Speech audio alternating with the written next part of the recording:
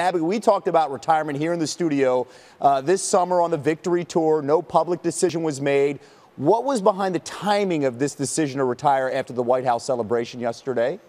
Well, I think that the biggest thing for me, I didn't want to take anything away from what this celebration and Victory Tour is for this team. Winning the World Cup was obviously and is obviously one of the biggest things that's going to happen to all of us in all of our careers. So I didn't want to overshadow that in any way, shape, or form. And I just thought it kind of was fitting to be here in our nation's capital. This is where I started my career back in 2002, many, many moons ago. And, you know, of course, once you meet the president, I don't know, it's kind of like dropping the mic. You just got to do a walk-off.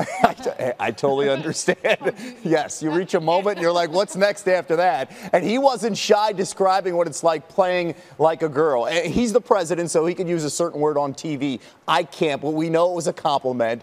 What did that mean to you and the ladies in the room when he said that?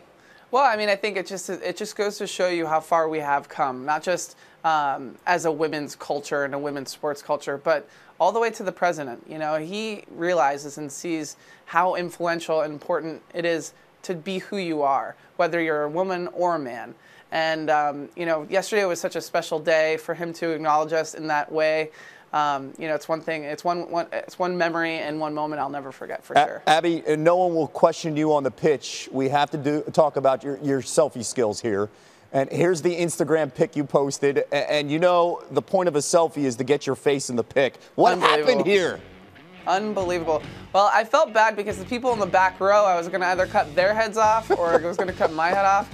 So I chose to cut my own head off. It is what it is. It's actually kind of pretty appropriate because I'm not that huge into social media. So. I mean, it shows you, though, you're the ultimate team player, right? I guess so. I guess so.